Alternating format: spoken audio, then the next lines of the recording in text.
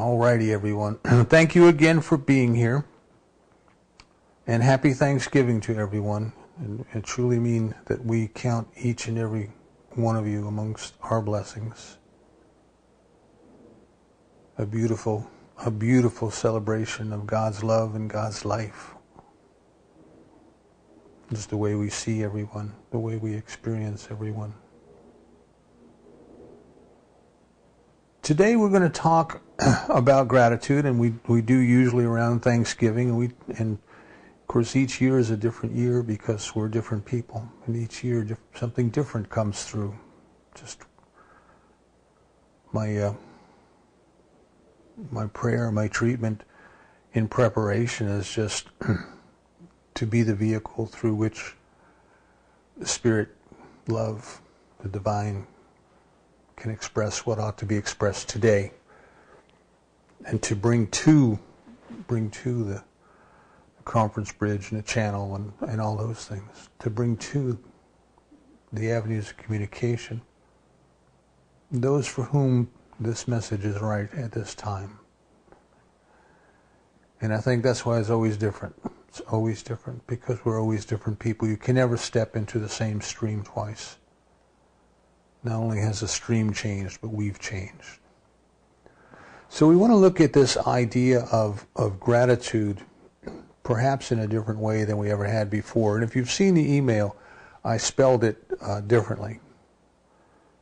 I spelled it capital G, capital R, hyphen, attitude. Attitude. And I think that kind of, it does a couple things. Of course, when you use words differently than they're normally used, it stops and makes people think, well, what do they mean by that? You know? And this is one of the things when you first come into Science of Mind teaching, people say, what do you say treatment instead of prayer? Isn't that prayer? No, it's different. But using the word treatment requires people to stop and ask themselves, well, how is it different? What is meant by that? So gratitude, as most of us were taught as we grew up, and as the adults in our life were teaching us manners, gratitude seemed to be something that we express in response to something that someone else has done for us. You know? And I remember, probably one of the strongest memories that comes to me is taking the kids trick-or-treating when they were little, And they would ring the bell and they would hold out their little bags and say trick-or-treat, which now that I look back at it, we're basically teaching our kids how to do blackmail. But nevertheless, they hold out their little bags and people would come to the door. Oh, what are you dressed up as? And then they would put candy in the bags. And Mommy and Daddy would say to the kids, well, now, what do you say? What do you say? And in unison, if there was a dozen kids at the door at the time or there was only one, but they would all have the same kind of pitch, the same kind of musicality. They would kind of sing-song, thank you, and then they would go on,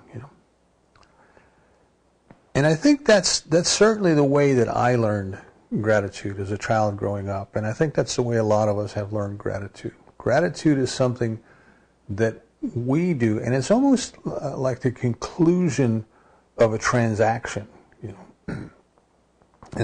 It's kind of like when you leave the grocery store and they say, "Have a nice day."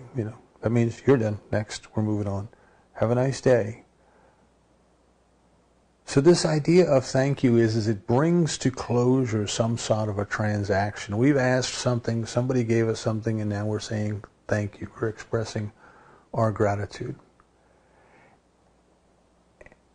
And that's not the gratitude that I'm talking about today. That might be good manners. That might be being polite.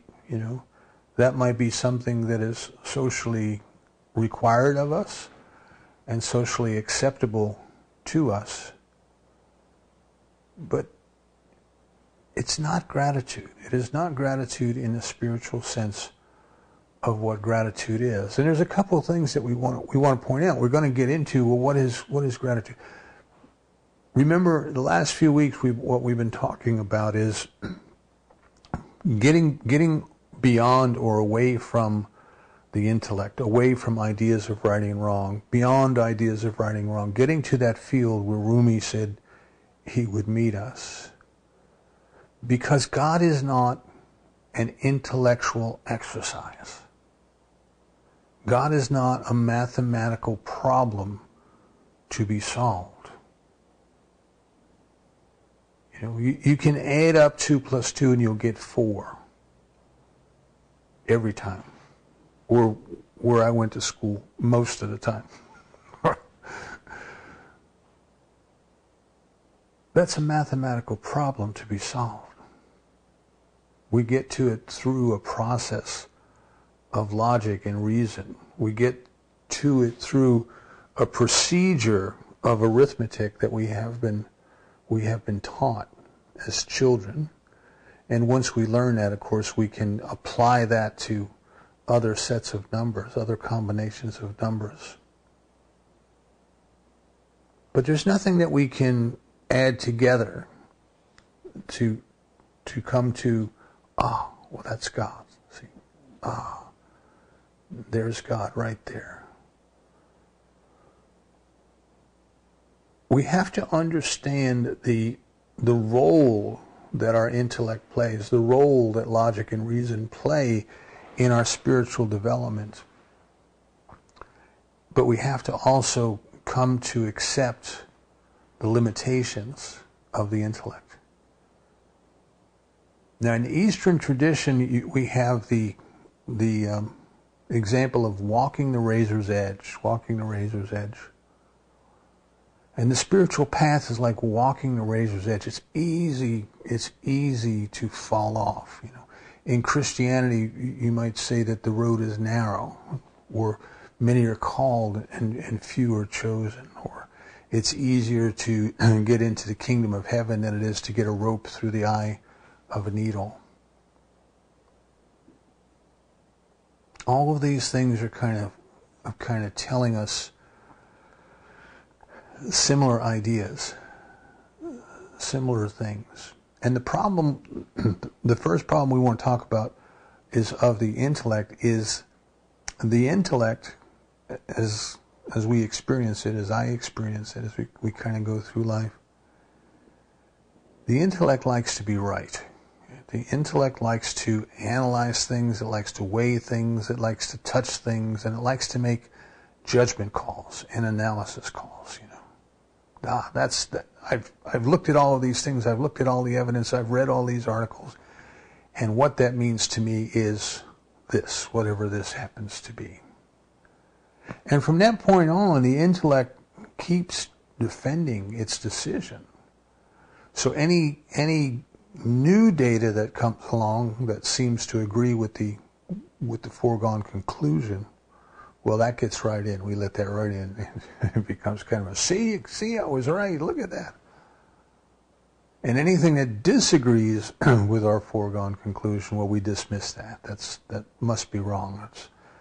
It's you know, in today's language, it's fake news. We don't even want to pay any attention to that. You know? So the intellect kind of likes to weigh and analyze things, and it likes to put them in the box, and it likes to know. And this is why I think the opening quote that Wendy gave us is so appropriate. You know, if you find people who are seekers, walk with them. But if you find people who think they know, run away.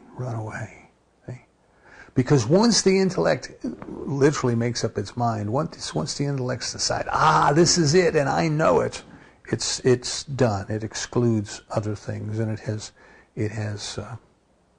made its bed, and it's lying in it now. The intellect's creation is our ego. Right? The ego is a collection of ideas of who and what we are. And most of the time we use the term I, we are referring to the ego I, the intellect's understanding of who and what I am. And the ego tends to enjoy a struggle, a fight. It's always prepared to fight to defend what it believes.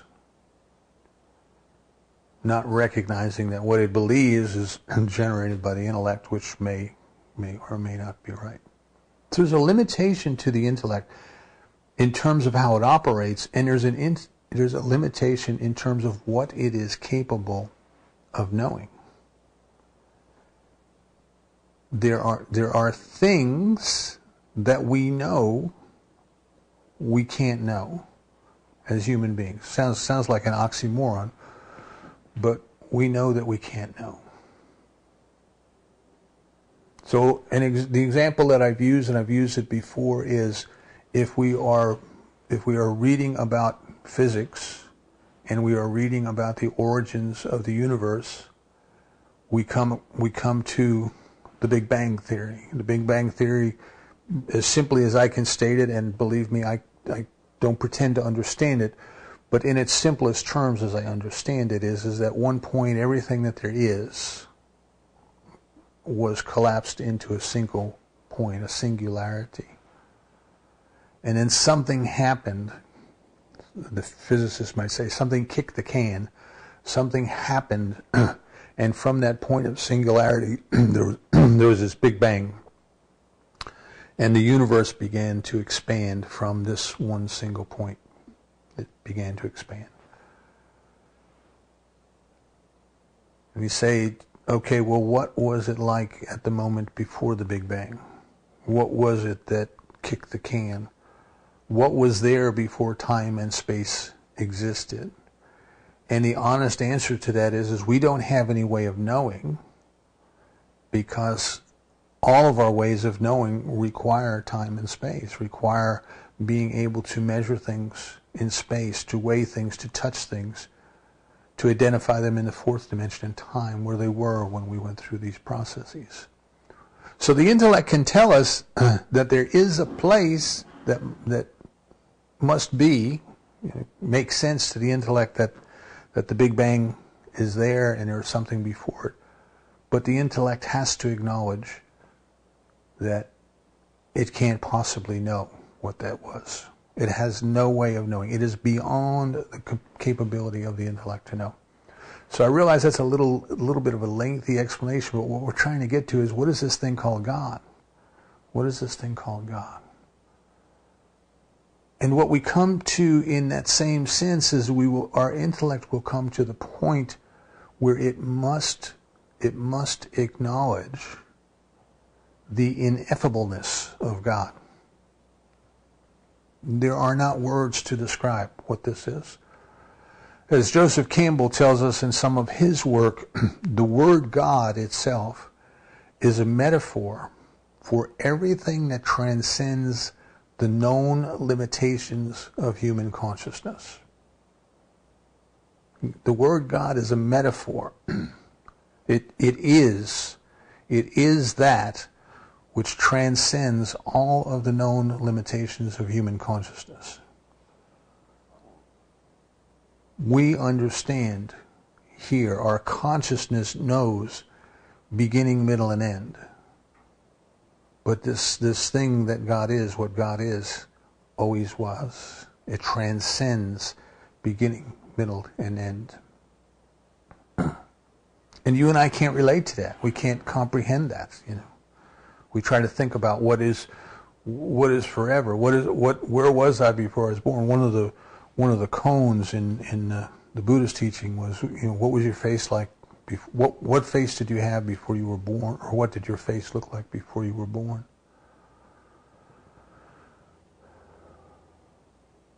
We understand that there's a limit to what can be known.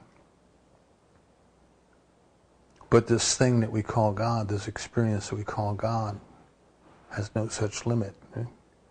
It is omniscience.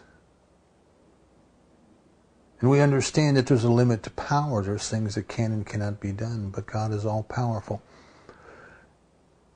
So as we start to study, as we start to grow, we kind of come into this realization then that this thing that we call God is beyond intellectual capability of knowing.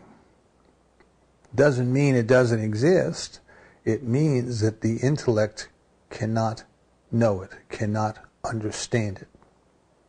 Just as the intellect cannot know what was going on the moment before the Big Bang. We don't have words to describe it. So what I'm trying to get to here is what we've been talking about these last few weeks is getting beyond the limitations of the intellect and the ego, getting beyond those completely, beyond ideas of right doing and wrong doing, getting to that field, that experience of a field that Rumi is talking about, and just being in the presence of the divine. And that experience that we're talking about is probably best described as feeling, as a feeling. But I can't tell you what your feeling is going to be like as opposed to somebody else's. I can't tell you that everybody's feeling is the same, or we each have an individualized or unique experience. But it is something that doesn't come to us by thought. It is something that doesn't come to us through logic and reason. It doesn't come to us through the 5 physical senses. But it is the experience of a feeling. So I ask you to keep this idea in mind then, that when we're talking about experiencing the love, experiencing the presence, we are talking about our feeling nature, So when we talk about gratitude as being a polite response to something somebody out there did for us in response to our request, I asked, they gave, I said thank you. Now we start to have to come back and think about that in terms of our relationship with God. Because the spiritual practice of gratitude that we're talking about, it has been portrayed as a similar transaction, but it cannot be. It cannot be. It just can't exist that way. So in some things that we read and some things that we hear, the relationship that we have with God is portrayed almost in that same light of a child asking for candy and getting it. God is out there, and God has all the power out there, and God has all the resources out there, God has all the stuff and substance out there. We are somehow separated from God, we are apart from, we are different than, we are unworthy, and all of these other ideas of separation.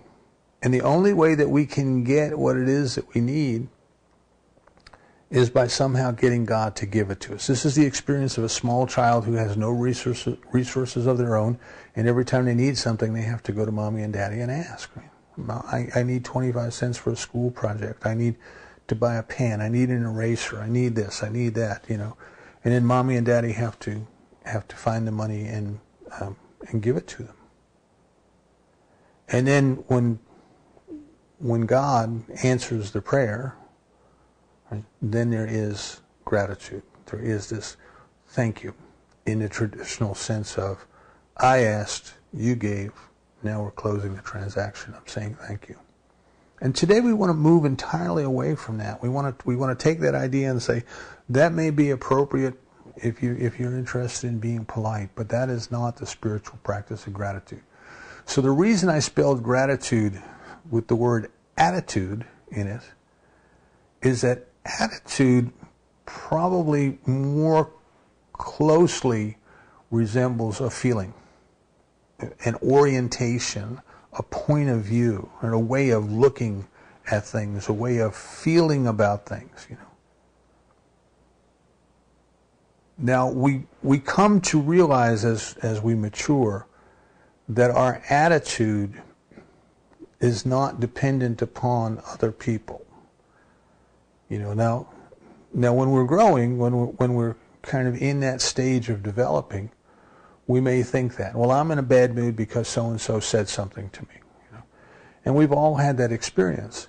And yet when we do that, what we're saying is, I have no choice over the way I feel.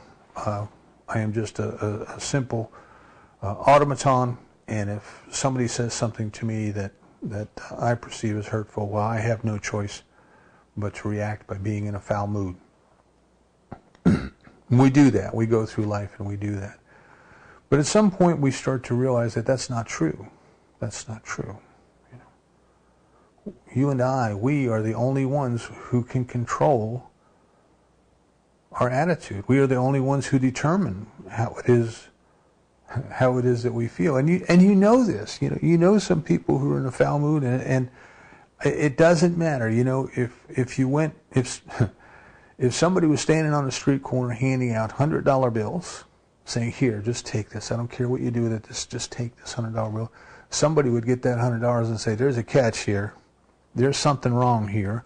You're trying to trick me. You're some kind of a crook."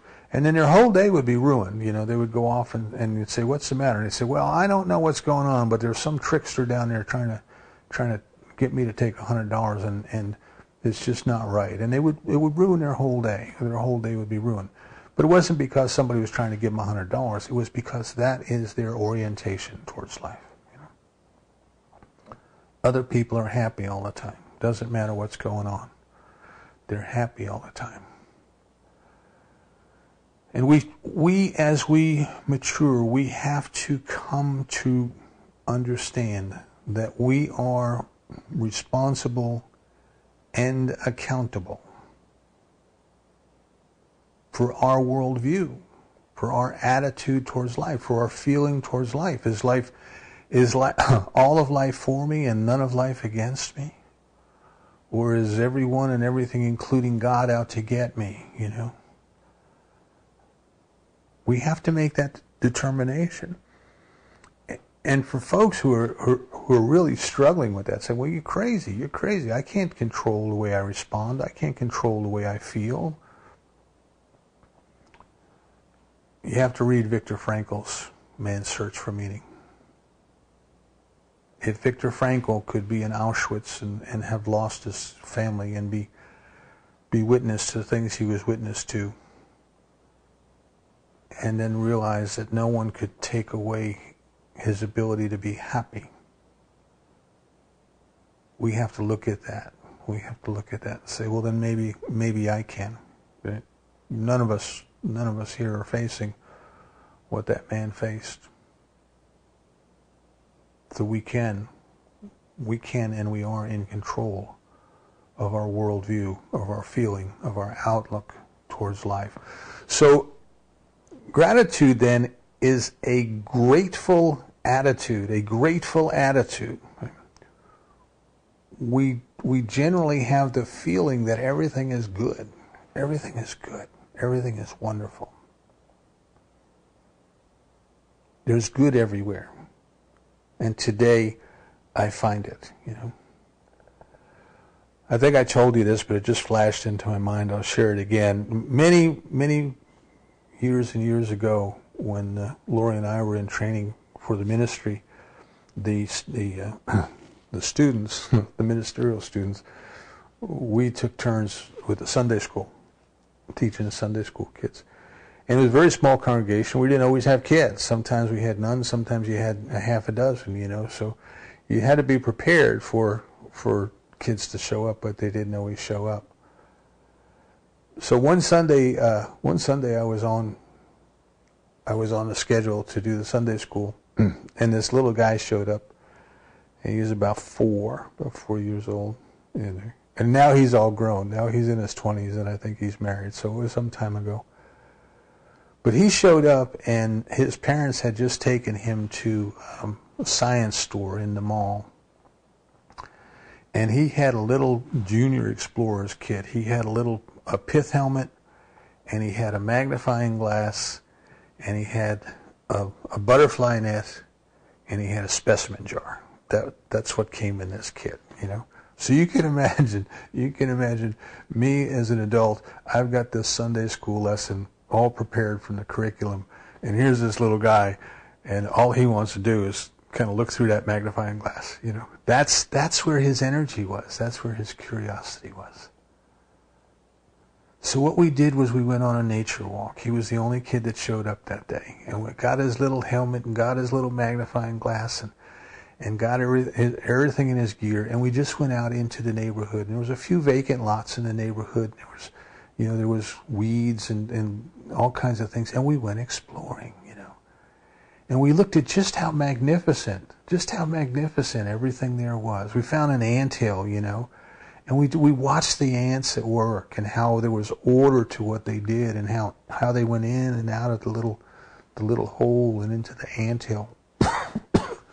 And marveled at the order in God's universe. We looked at the different plants and how each plant seemed to be perfectly suited for its environment and the way that they grew, and some had runners and they went out like vines, and others had the little, we used to call them stickers when we were kids. I guess it was the origin of Velcro. There's these little things that just kind of attach to your clothes as you go by, and the idea was, as animals would go by, these little things would stick to them, and then the seeds would get scattered. And we talked about just how perfect God's creation is, just how wonderful everything is, and then of course could bring it back around to this little guy. And what about you, and your eyes that can see through this magnifying glass, and your hands and your feet, and you can walk, and you can breathe, and what a beautiful day. And the lesson turned into one of just being grateful. Just being grateful. Just having this attitude that everything is wonderful as it is. So we talked a little bit of gratitude is not this sticky feeling or of obsequious thank you. It's not that. It's this feeling of being immersed in the experience of the greatness of God. Not because we're so great, not an egotistical, oh, I am so great.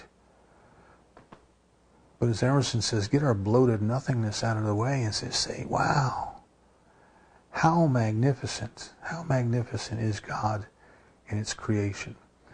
Now, the other thing that comes up when we're looking at gratitude, and this typically comes up in prosperity classes, is people, and it's true, but we have to be careful, there's a trap. People consider gratitude to be a causative energy. Right?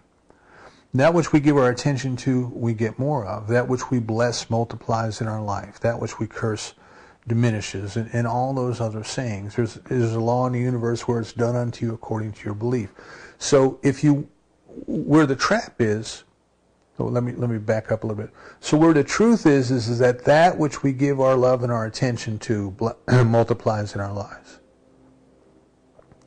But the trap is if I want something, I have to scrunch up some gratitude in order to bring it into my life. So this is kind of the teachings about tithing that personally I think a lot of them get distorted as they go through time. And the reason for it is people say, well, I need $1,000, and the law of tithing says if I give 100, I'll get 1,000 back. So here's my $100. See, I'm priming the pump. I'm priming the pump with gratitude.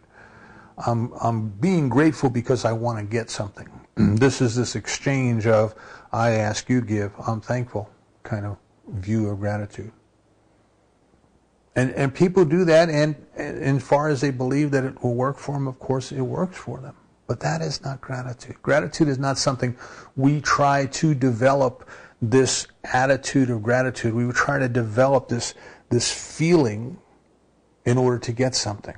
If we are trying to do anything in order to get something, we need to go back and look at the motive then.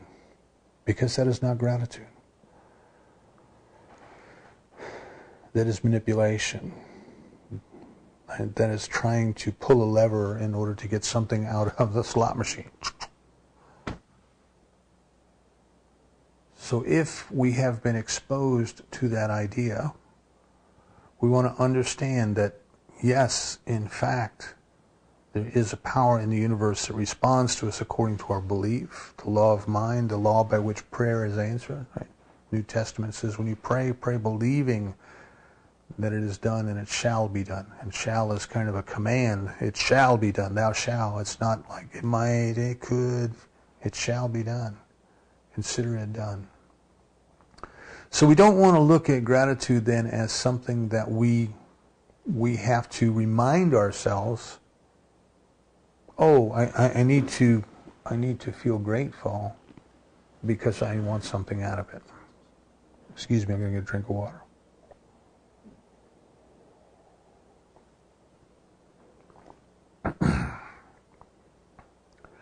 So the issues that we have there, what we need to consider in that last model of gratitude and the first model of gratitude that I gave you, is that they are based on a belief in separation. The power is out there, the money is out there, the health is out there, the love is out there, the jobs are out there. Whatever it is that I require for this experience of life is out there somewhere. It is not a part of me. I am not a part of it. But it is out there somewhere. And I have to figure out how to make it come to me. I have to beg, I have to plead, I have to beseech, or I have to work up into a frenzy, my desire. I have to work up into a frenzy, my gratitude. If you've ever read Napoleon Hill's Think and Grow Rich, he talks about whipping your desire up into a white hot heat, to create your desire for whatever it is into a white hot heat. That is a way of trying to manipulate, to try to make things come to us. It'll work, but it's not gratitude. It's not gratitude. So what we want to come to then is we've talked about what gratitude is not. We've talked a little bit about this little guy with his pith helmet and his magnifying glass, just celebrating the goodness of life. And that kind of gives us a better example of what I'm talking about with gratitude. So the way to really put it into perspective, the way to really get our bloated nothingness out of the way, is I ask you to consider, is God grateful? What does gratitude look like when viewed from God's point of view? And of course, it's a question we can't answer because this thing that we call God is beyond our intellectual capabilities. But the exercise helps us to take a different way of looking at things. Excuse me. To bring ourselves around to the other side of the table, so to speak, to contemplate things from a different point of view. So, this thing that we call God, it already has everything, it already is everything, it already knows everything, it can do anything that it wants to do. Right? That is kind of a point where the theologians of all different stripes might agree. Right? All-knowing, all-powerful, all-presence. So it doesn't have to try to manipulate to get something to come to it, nor does it have anyone to thank. Nor does it have to say, well, thank you. Who would it be thanking? What would it be thanking? So this human concept that I discussed of gratitude doesn't exist in the divine mind. Cannot exist in the divine mind.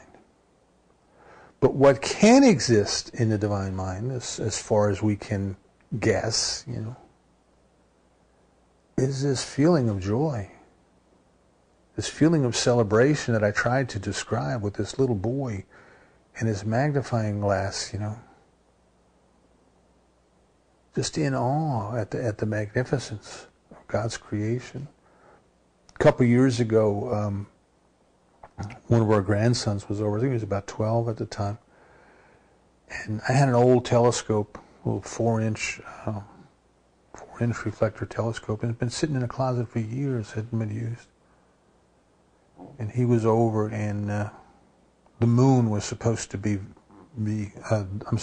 Mars was supposed to be visible below the moon that night. So I went and got the box down, blew the dust off of it, set the telescope up, and went out there and found Mars and put it into the viewfinder for him. And when he put his eye down to the eyepiece and he could see the red planet in that telescope, his reaction was precious. It was just, oh my goodness. Oh my goodness. And we looked around, and I think we found Jupiter, and he was able to see the moons of Jupiter, you know. And he was just so excited, just so in awe of discovering the goodness that was already there. It was almost like a celebration of the goodness that already existed. So what we can envision then when we think about the divine mind and life itself, because it is one with everything, it is the very definition of love. And the joy that it experiences in seeing its creation, in experiencing its creation. See, that joy, that's what I'm referring to as gratitude. It's not joy for a purpose. It's not, well, gee, if I act really joyful, something even better will happen to me. It is just joy. It is just authentic joy. So what we want to come back to is, instead of this idea of thinking that gratitude is something that I have to do, or I ought to do, or I should do, and if I do it, it's a causative energy that causes other good things to happen to me. I invite you this year to move back beyond that idea and consider that gratitude is God's celebration of its own creation through you, as you. Each of us has been created as a unique, individualized expression of the divine. Excuse me. Each of us has been left alone to make that discovery. And in so doing, we develop this idea of separation. It's a normal idea to develop. In the Hindu teachings, they say, man has had ignorance heaped upon him. And then with a chuckle, they say, now, who did the heaping and why? You know, think about this.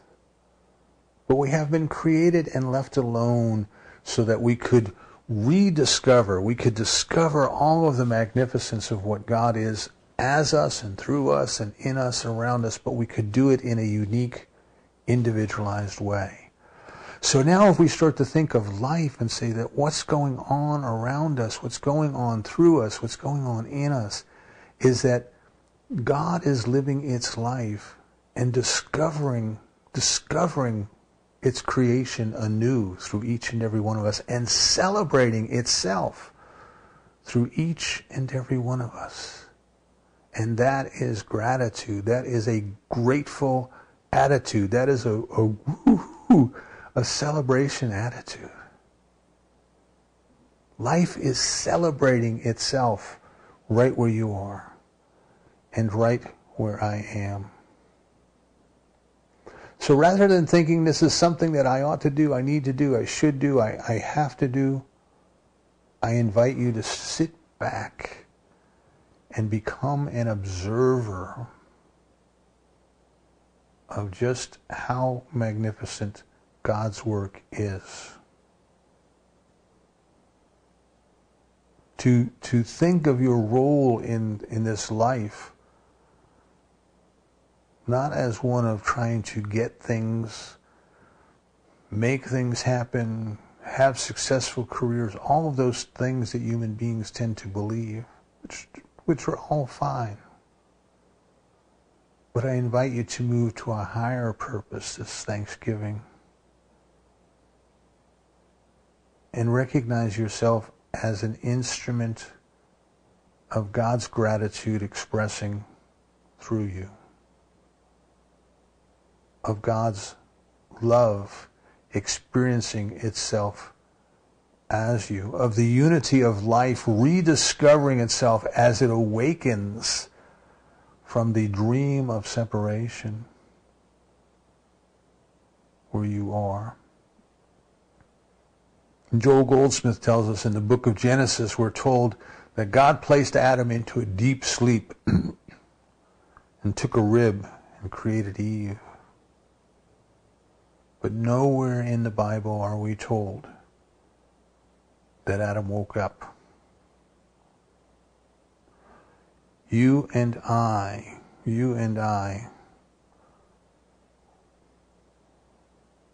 are this Adam.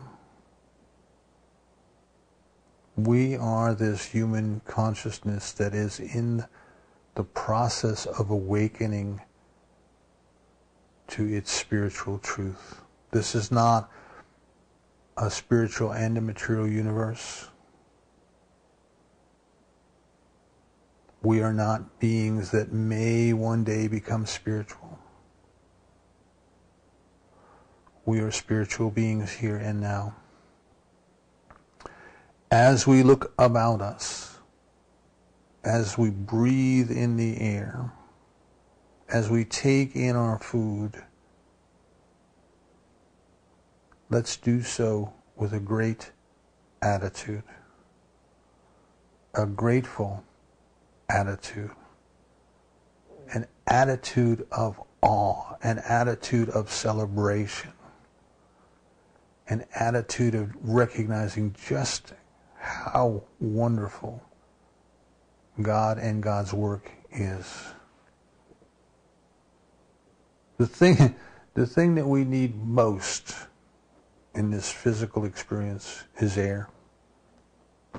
We can't go but a few minutes without air.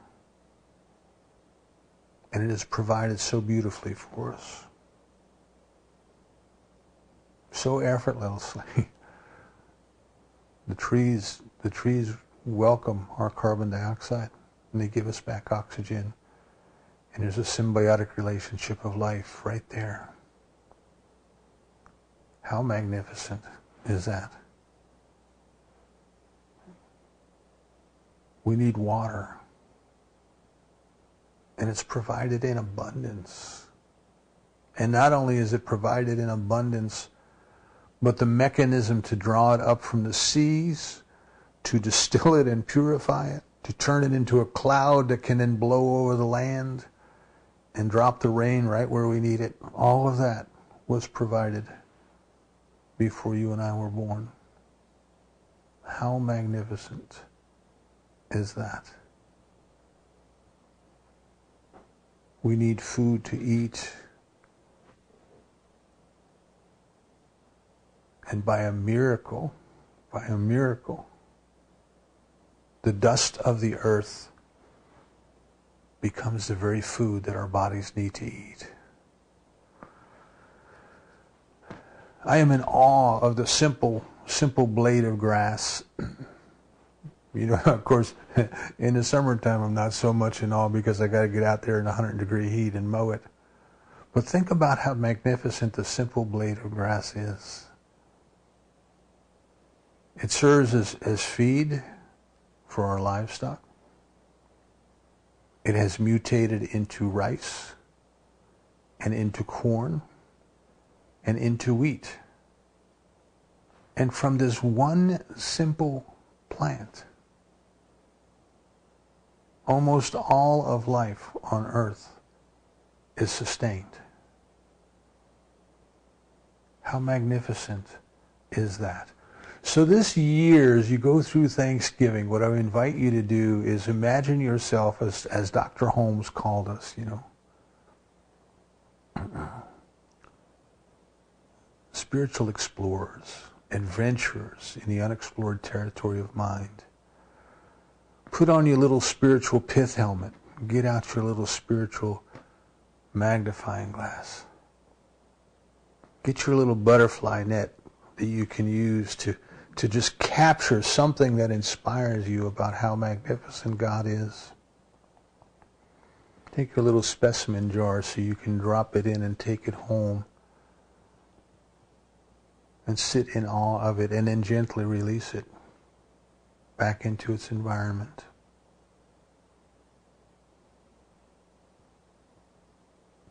Divine love is celebrating life as each and every one of us. But we have to participate in that celebration. We have to choose. This year, as we head into Thanksgiving, let's choose to have a great attitude, a grateful attitude, and to celebrate God's joy discovering itself through us and as us. And so it is.